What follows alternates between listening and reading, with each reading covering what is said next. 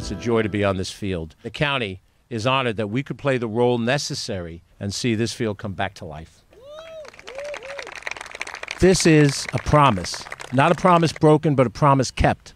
It was an asset let to go fallow. We believe in keeping promises, and we believe that people, Mount Vernon people, Pelham people, New Rochelle people, people anywhere, deserve a government that cares about getting results. Part of government is governing.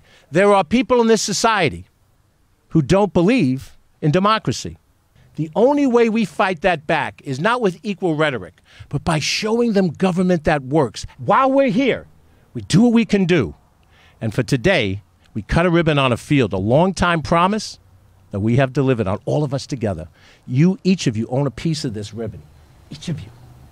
God bless us all, and may he give us the strength to keep on living up to that promise. Let's cut a ribbon.